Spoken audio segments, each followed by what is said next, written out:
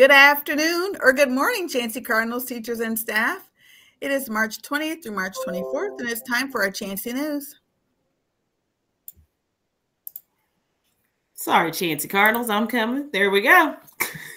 All right, Chancey Cardinals, here's our weekly weather predictions for this week. And again, we are still experiencing some mild winter weather conditions. So this week we've got warmer temperatures than last week, but still looks like some rain in the late week. But Monday, 54 degrees and sun.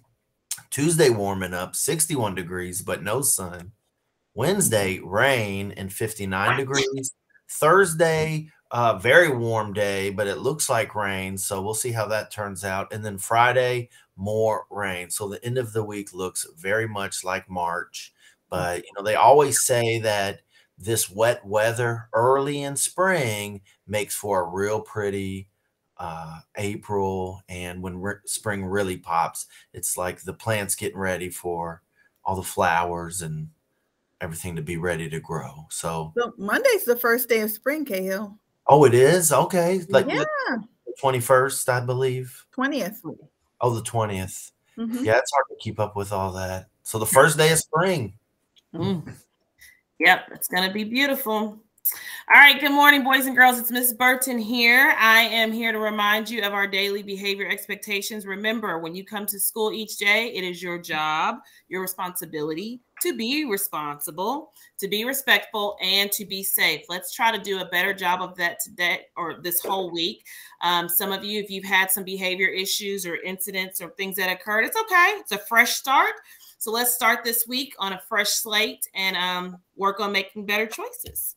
Also, all right, one area that we want to remind everyone to be respectful of is just morning announcements and specifically the Pledge of Allegiance. Boys and girls, there are a lot of people that don't believe in saying the pledge, but then there are so many Chancey Cardinals and families and just Americans that do believe in saying the Pledge of Allegiance. And so every morning I will invite you to say the Pledge of Allegiance. Whether you say it or not is completely up to you. But my expectation is that you are respectful of whatever your individual classmate's decision is, and you are silent. So you have two options when the pledge is taking place. You can stand up and say the Pledge of Allegiance, or you can simply be quiet. And so teachers and staff, I'm hoping that you will make sure that students are honoring and respecting not only the pledge, but just the way we start our day every morning. And so if they don't want to say the pledge, or if that's something that you don't agree with, just remind them that it's a way that we start our day every day, and that they are expected to be quiet and respectful of those that do celebrate or want to say the Pledge of Allegiance every day. I love that. And you know how great it is that we are at a school where we have the ability to maturely, respectfully, and responsibly make that choice within our classroom community and within our school community. So I love that. Invitation to say the pledge. I love it. All right, we have a shoe drive going on. There's lots and lots of shoes building up in the hallway.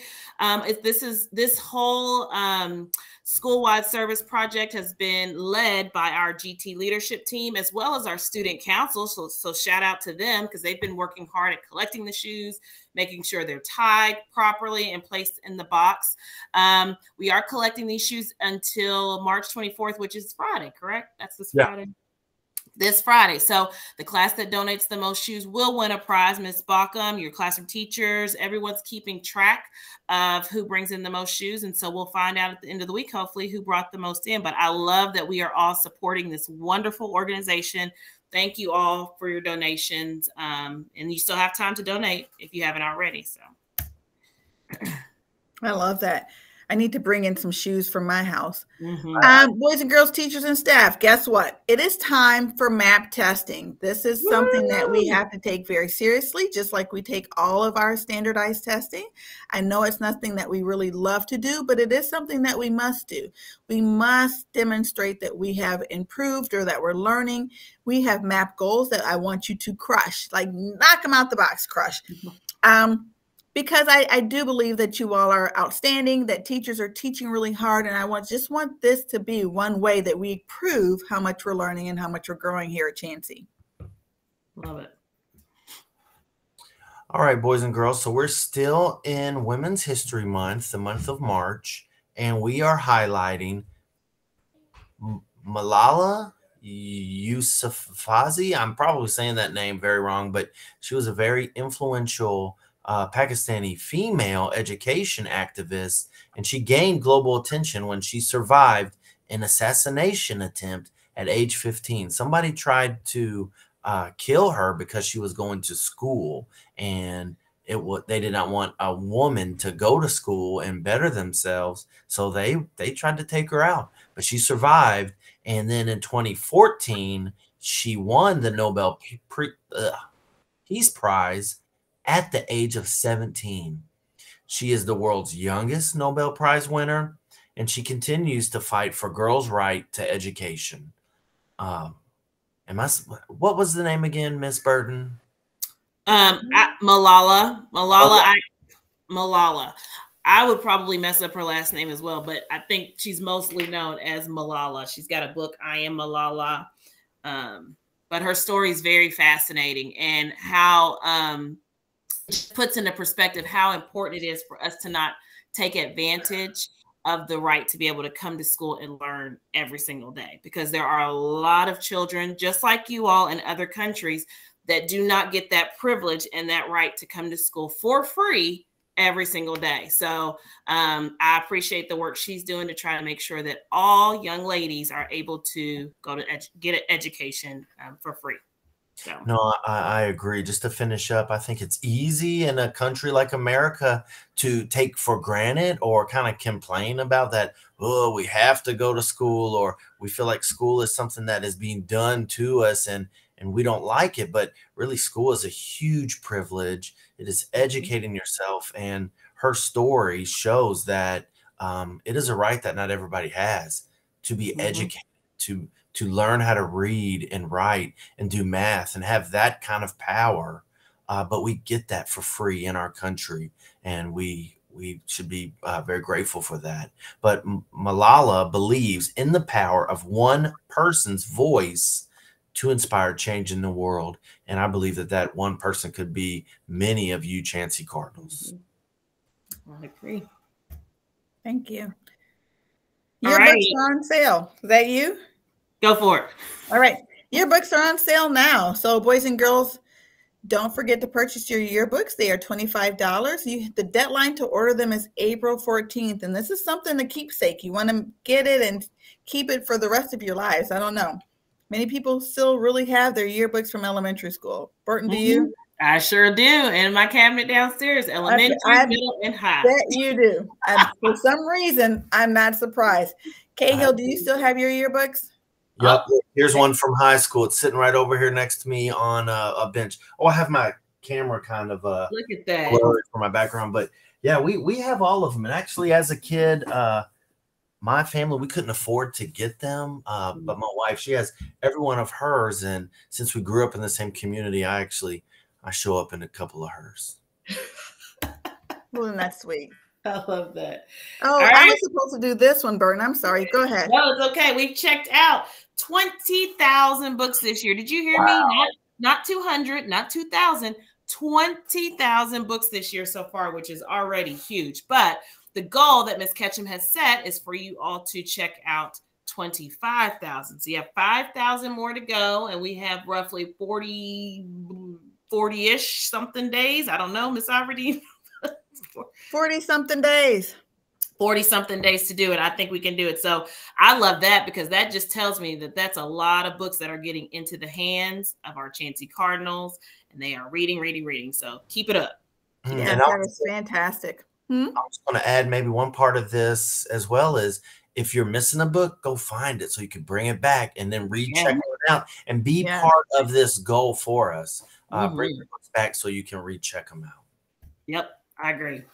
All right, so we're still highlighting the backpack skills of success. And this week's 2 skills are globally and culturally competent citizen. We actually touched on quite a few things this announcements. I think that kind of meets this goal. And then we're also just looking at emerging innovator. Very briefly, I'm going to read just 1 or 2 of these kid-friendly kind of indicators for the skills. Number 1 for globally and culturally competent citizen. I put myself in other shoes when learning about issues from around the world and tried to come up with solutions to different problems. Number two, I try to be fair and listen to everyone's opinions when I come up with solutions or reach a decision. Number three, for globally, culturally competent citizen, I have a caring and understanding attitude towards others. I think that's a really big one there. And then moving on to emerging innovator, I'm curious and I ask a lot of questions and I like to learn new things. You know, I think this is almost every Chancey Cardinal in the building that is curious and likes to learn. Number two is just I ask questions to make sure my classmates and I understand what we are being taught and to find out more about what we are learning. I think we would call that a clarifying question. Even if you think you already know the answer, asking the teacher, hey, this is what I'm thinking, and then explain that to them. And then they tell you, you know what, you're exactly right. Or, you know what, you got it almost right, but let's change a few things you're thinking. That's a huge part of learning, boys and girls, asking questions and just making sure you learn. And really what I always think about asking questions, there's somebody in that classroom, maybe more than one or two, that are also happy that you asked it as well. Thanks, Mr. Cahill.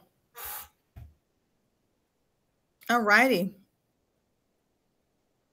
Oh, I think this is Martin. It's Marvelous Mondays in March, and so we will have muffins and pastries and just a few light breakfast items for you to enjoy. Sorry, boys and girls, it's been a long day. A few breakfast items. It's Sunday. It hasn't been that long of a day. What are you going to do tomorrow? Try to get myself together. But a light breakfast and a warm beverage for you all to enjoy. Some coffee, some tea, a muffin or two. So come in and enjoy that just because we are so lucky to have you. We are so lucky to have you. All right, boys and girls, this is just a little classroom conversation or something you could kind of talk about at home, just a kind of conversation starter. So if you could change one thing about yourself overnight, what would it be? And I think when you read this, sometimes you think, oh, I wish my hair was blonde instead of red, or I wish that I was a lot taller instead of shorter. But I actually wish that I could play a musical instrument. I never picked one up, and I'm so jealous whenever I'm around somebody that can play the guitar or sing very well or just is musical. I love music. I love listening to it, but I really can't make it on my own. Miss Burton, Ivory, what's your thing that you would change? I think for me, I you know what? Hear you talk. I got two things. One thing is that I would work on not being a procrastinator. And boys and girls, you may not know what that big word means, procrastinator, but that is someone who waits to the last minute to do some of the things they need to do. And I am guilty of it, I'll admit. So if I could change one thing overnight, it would be for me to not be a procrastinator and to get things done in a timely way so I can enjoy my time. But Mr. Cahill, as you were talking, I was also thinking, man, I wish I could speak another language. So if I could change one thing, it would be so that I could speak another language, Spanish, French, Italian, I don't know, but I wish I could speak another language so that I could communicate with people from that speak other languages. So I just thought of that. Miss Ivory, what about you? That's a good one. I have a lot of things I would change. It's not that I don't love myself, just things that I would like to improve upon if I could. One of them would be that I would just be more disciplined to do the things I don't like to do. So I would like to exercise more, but exercise is... It is. Ugh. I have to figure out how to get that in, and I don't know if that's a time management thing or I just like donuts and I'm lazy. I don't know. The other thing I would like to do, since we added this, like a fun thing, is I've always wanted to be like a dancer, like Dancing on the Stars. If I could go on Dancing on the Stars or something and be one of those people, yes. I have very little rhythm. Very little ability to kind of move it and shake it, boys and girls. I would try to be a dancer. Oh, Miss Ivory, you'd be a great dancer. I could see it. But I need some extra support to make that happen. A little bit of courage has to be in there, and it's not good. It's not good until that happens. Boys and girls, Chancey Cardinals, teachers, and staff, just please remember that you are important and unique. Be the best that you can be. Work hard and be kind. That is so important. You will change the world, so have a great week. Bye. Have a great week, Cardinals. Have a good week. Bye.